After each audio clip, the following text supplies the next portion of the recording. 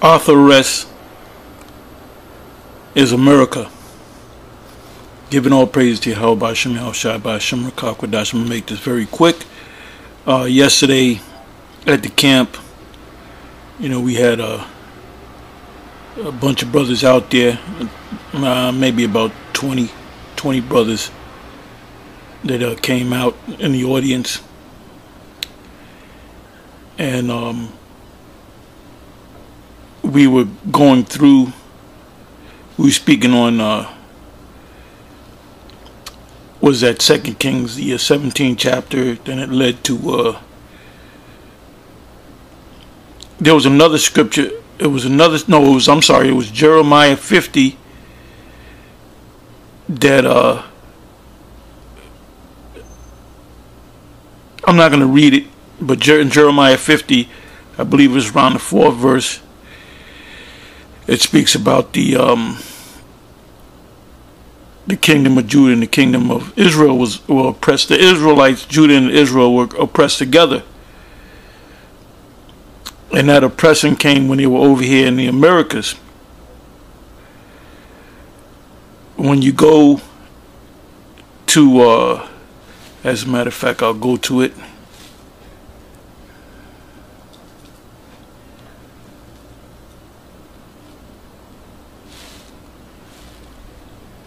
This is Second Ezra, or Esdras, which is a Greek way of saying Ezra.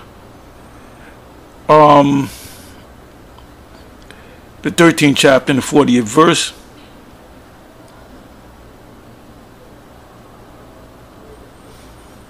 I'm just looking through it. Okay, I'm going to go to the 40th verse.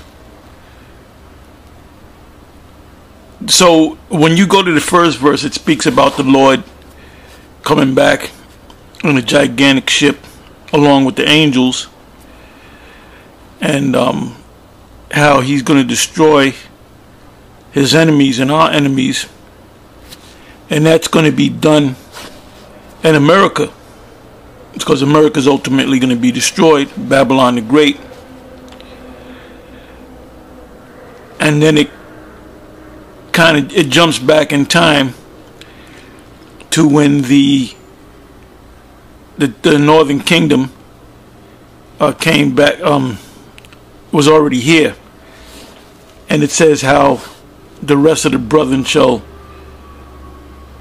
meet with them. I'm going to read it. I'm just saying that, loosely saying that, paraphrasing, but I'm going to actually read it. So what I did was I asked the brothers out there, what does Arsareth mean? And none of them knew. I mean, not that it's a big deal. They should know. They're somewhat new.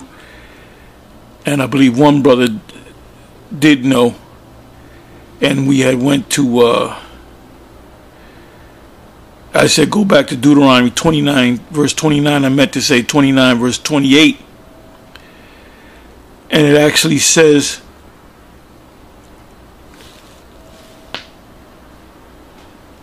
let me go to that.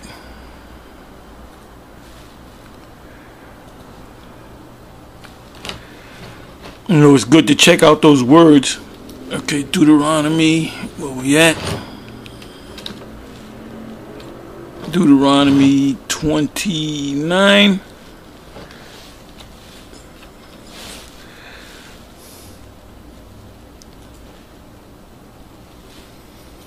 And 28. Verse 28.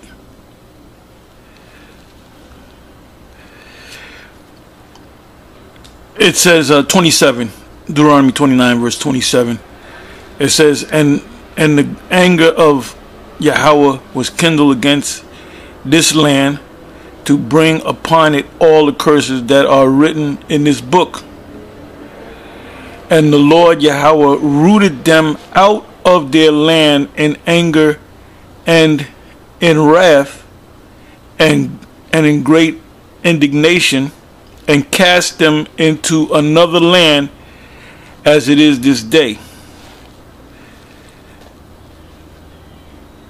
The word another land actually translates into the word Arsareth, but I'm going to read it actually in the actual Hebrew.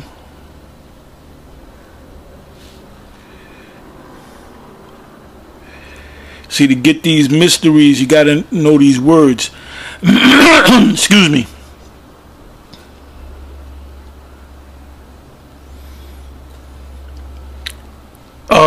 Okay, the word land is Aratazah, and another is Akarath. Akarath. So Akarath, the subject is always the prefix of a bigger word. It's two words. So it would be read land another. That's how it would be understood if you read it in the Hebrew. Land another, not another land, but land another, because the word land is the subject. So let's read again. Aratazah Acharath, which is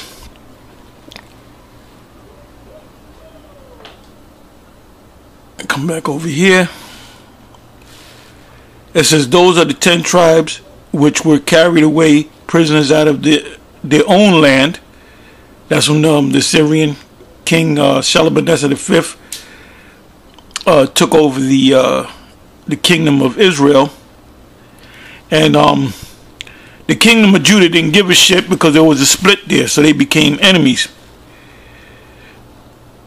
It says their own land in the time of Hosea the king, that go back to 2 Kings, 2 Kings 17. You can read that whole chapter. Whom Shalmaneser, the king of Assyria, led away captive, and he carried them over the waters. And so you can understand the history. The Assyrians wanted to take down both kingdoms, but it could never take down Judah. The kingdom of Judah always fought their way out of being captive, but they wound up getting the northern kingdom. It says king of Assyria led away captive, and he carried them over the waters, and so came they into another land. That other land is Assyria. It says, but they took this counsel among themselves, that they would leave the multitude of the heathen, which were the Assyrians in particular, and go forth into a further country where never mankind dwelt. So you got guys saying that they went into Africa.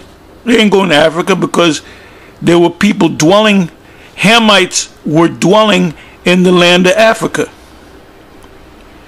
Now you might get stupid and say, well, look, nobody dwelt in West Africa.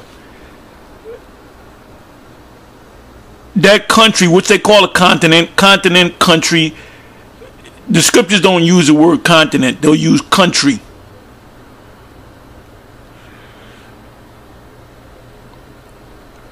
Like America is a country, but it's also a continent. Look it up. So that country that they went to is the land of Africa, where never mankind dwelt. So what land did never mankind dwelt? Over here in the Americas. So that yesterday, we went through the I said, well, where's that? Give me that real quick about Solomon's navy. So I believe it was Apostle Ramlab that read it, and where he was going had Hiram and the Canaanites and even other Israelites go back and forth to Americas, because they were bringing back precious things from America: gold, spices, apes, peacocks, but they never dwelt there.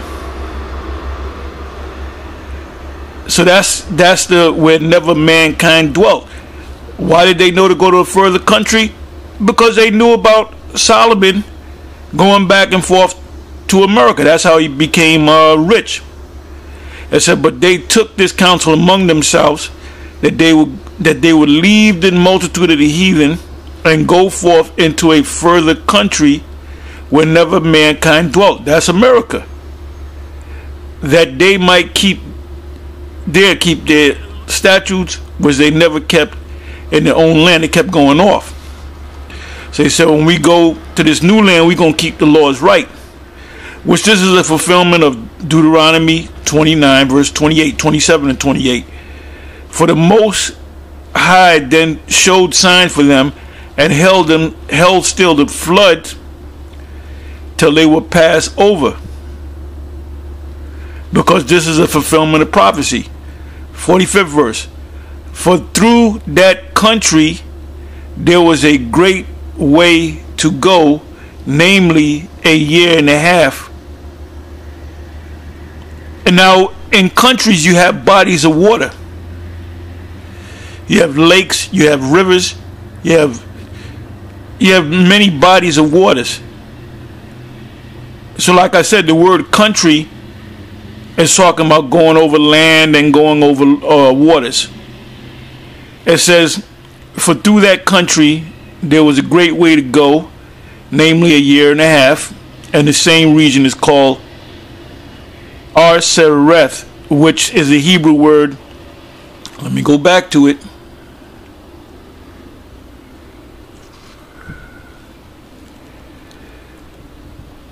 You read it backward. You read land another. Aratazah, land. Acharath, another.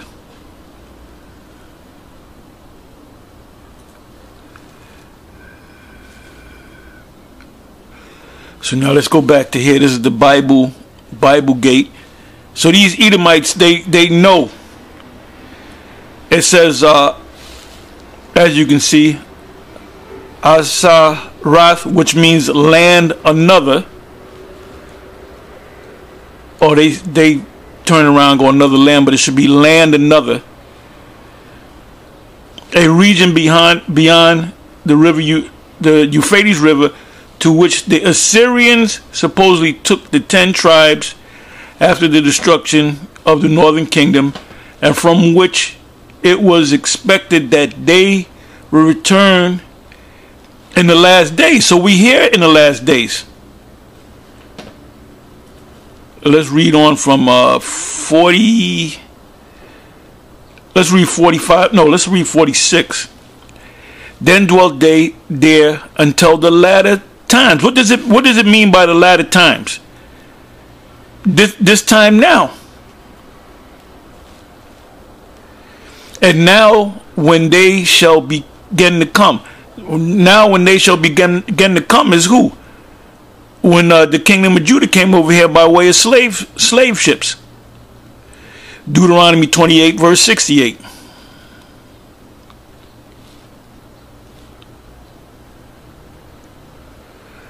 It says the highest shall stay the springs of the stream again, that they may go through. The day may go through are the would be the tribe, the kingdom of Judah. Therefore sawest thou the multitude with peace. But those that be left behind of thy people are they that are found within my borders. So you had Israelites that were still in the Middle East, in parts of Africa, in Europe. Remember, the 7 churches of Asia Minor is up there in Europe. So what is being said right here in the 48th verse? It says, but those that be left behind of thy people, the Israelites, are they that are found within my borders, Israel. Now when he destroyeth the multitude of the nations that are gathered together, that's when Yahushua comes and goes to war, that war in heaven.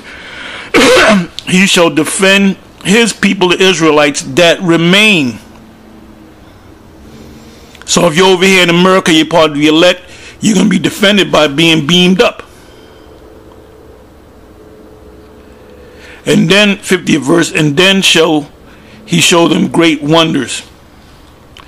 the Lord, it says in Isaiah 47, he shall not meet you as a man.